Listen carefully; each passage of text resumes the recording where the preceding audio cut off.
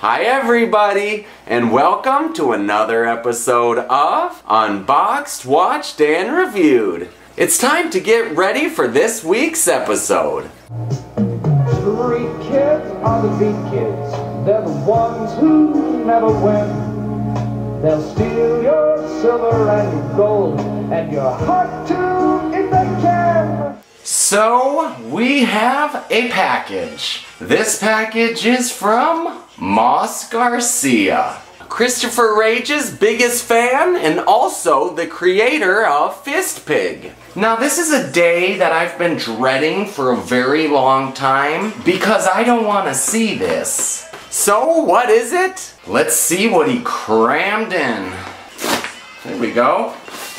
Oh boy. Ah, shit. Fist Pig 2. Night Train to Sodom. That's right, ladies and gentlemen. Fist Pig 2. Night Train to Sodom celebrates the human body for what it really is. A cum-filled garbage dumpster. You got away with words, Moss. Prepare your assholes, little piggies. Daddy Moss is going in dry. And as I was sitting there, I was interrupted by this horrible song that came on my iTunes. Who the fuck is this? Is this that Impa Nina bullshit? Sorry. I'm not doing no Impa fucking Nina bullshit. Are you motherfucking kidding me up the motherfucking garbage dump? Moss put so much work into this mixtape, he's been talking about it for months. When he was making it, he told me many times, he said, "This is borderline criminal." And then he also said, "This is very hateful." And I thought, criminal? Hateful? Sounds like fun. So, with that said, I do.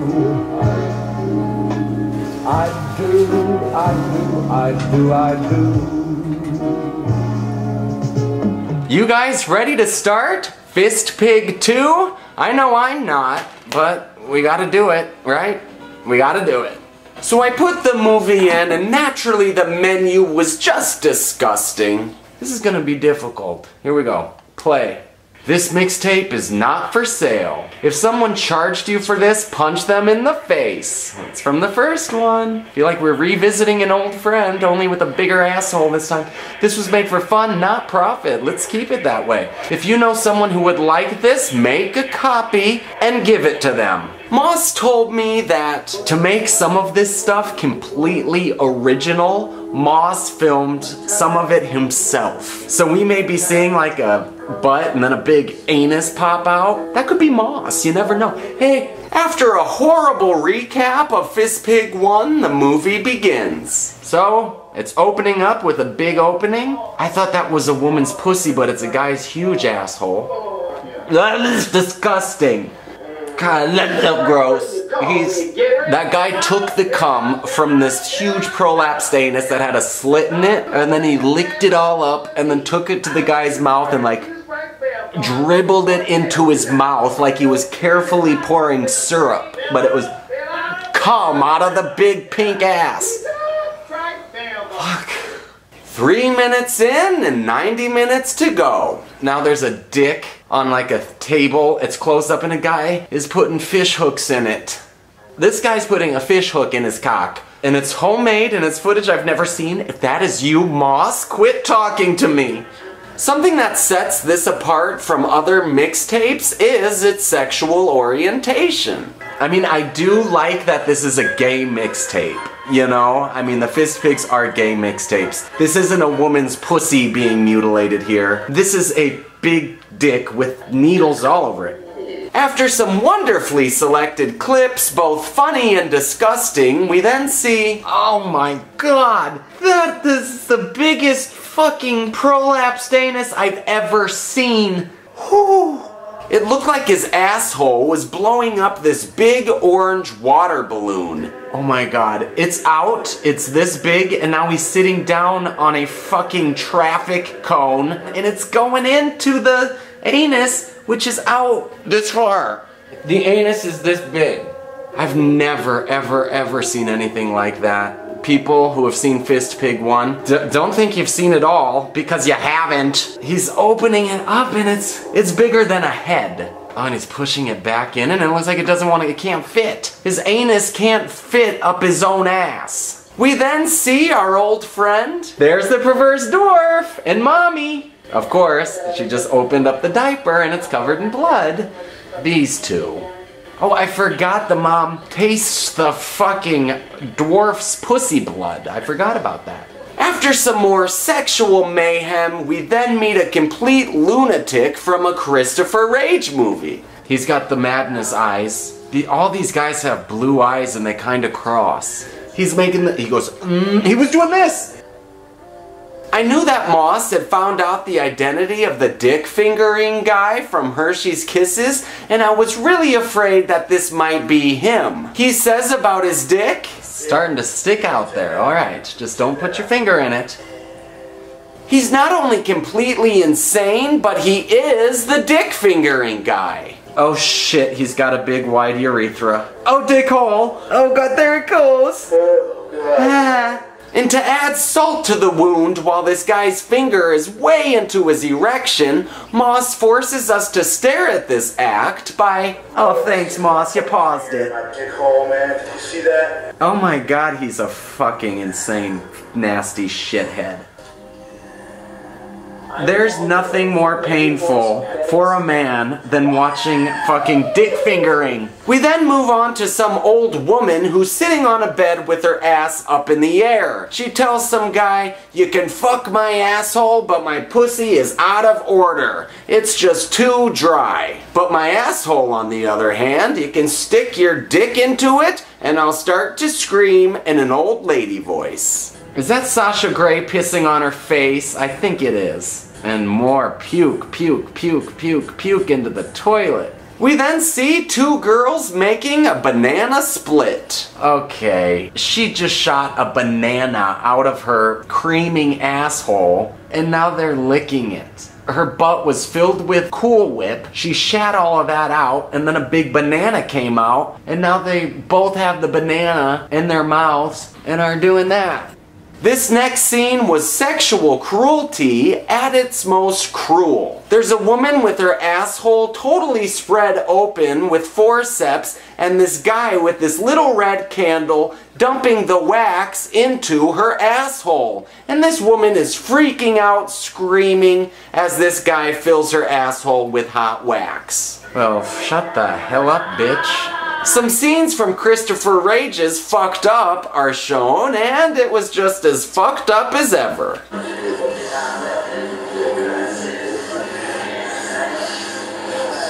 So it's all these little clips and it's saying kill in between them. And the kill is taken from Randall Tape of Terror. Oh my god, that guy just shat out a football. Somebody's masturbating with basil. More and more things are shown popping out of assholes, and as the movie goes on, the things seem to get bigger. What is that? A fucking People's Choice Award? That woman's being fucked by a toilet brush. She just shat out a veggie salad, like cucumber, carrots, all at once. Watching this movie, I learned that autopsy footage is not good on an ulcer. It's giving me an ulcer. This movie's giving me an ulcer. Where is the fucking Prilosec? Honestly. I need the fucking Prilosec. Got it! For the ulcer. Wash it down with some shit that rips up the stomach lining.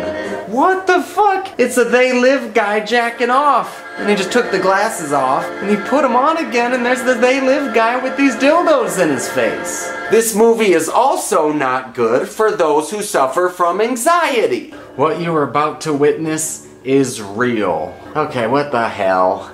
It's already making me lightheaded. What is he doing? He's cutting into skin. Oh my god, don't tell me it's a ball sack. Don't tell me it's a ball sack. Don't tell me it's a ball sack. Don't tell me it's a ball sack. Oh my god. He just popped out. I think it's a ball sack. I'm not gonna puke, I'm just gonna faint. He's cutting balls out. He's cutting out balls. He's cutting out balls. And they're white. Oh my god. And he's squishing it. When I said dick fingering is the most painful thing a man can watch, I was wrong. Watching balls being removed from the ball sack is way worse and much more painful to look at. He's cutting out balls. I'm gonna faint. He's cutting out balls. He's cutting out balls. I need the Xanax. He's snipping out balls. He's cutting the cord. He's cutting out balls. He just cut out the balls. And he's holding it up. It's making me sick. I'm taking the Xanax. Not washing this down. Oh my God, he's sewing it up. My heart is racing. Is my hair falling out? I was so freaked out by this, I couldn't even think. I didn't need to see that. After a really nasty scene from Bottom, the movie is almost done. But first we see a girl getting shit on by all these prolapsed anuses. This ending is horrible. You may think in about an hour in, you know, this is just a lot of big assholes. It gets really bad. They're still going. I'm a nervous wreck. This movie's killing me.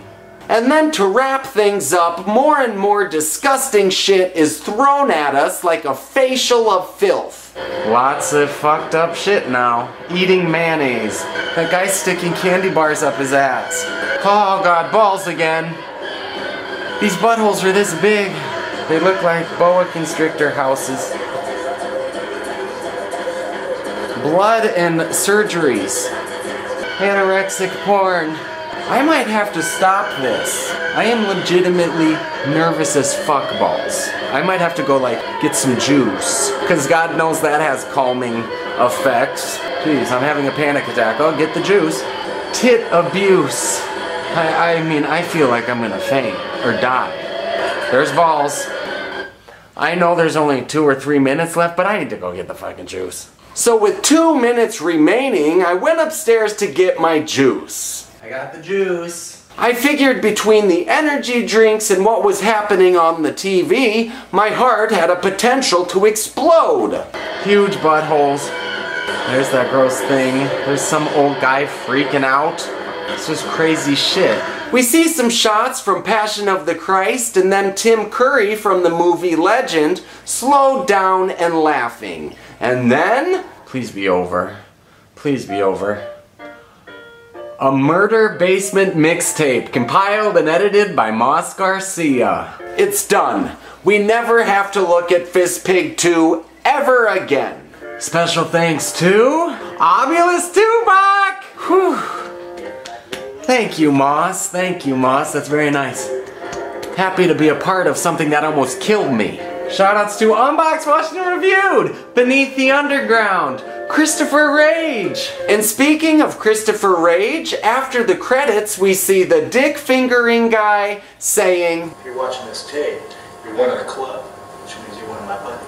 He said, if you're watching this tape, you're a part of my club. Automatically, you're one of my buddies. What a perfect ending. A man talking to you saying, you've made it, pretty much. Or thanks for joining me on this journey. You're in the club now, so I guess that makes me a fist pig. And anyone else who sees this, you'll be a fist pig too. We can say we're in the fist pig club. So, what do I give Fist Pig 2 Night Train to Sodom on a scale of 1 to 5? Well, I'd have to give it a 4. This movie made me very nervous. It made my ulcer kind of stretch. It made everything kind of go around. And it made me feel like I was going to die. This movie made me sick. And in terms of grossness, this one blows Fist Pig 1 way out of the cum puddle. You know, I couldn't stop thinking about the slime girls from Retardatron 2 for like, you know, a year and a half. And now I got balls. And lots of them. You know, at the end when it was showing all that stuff, I couldn't barely take it because they cut the balls out. Then it went straight to Bottom, which is just pure nastiness. And then it went to this all this nastiness. And they're shit and gaping assholes. There's gotta be at least 50 prolapsed anuses in this. This has all the ingredients for a perfect mixtape. This is definitely gonna freak a lot of people out. So, thanks for watching everyone, and I'll see you next time.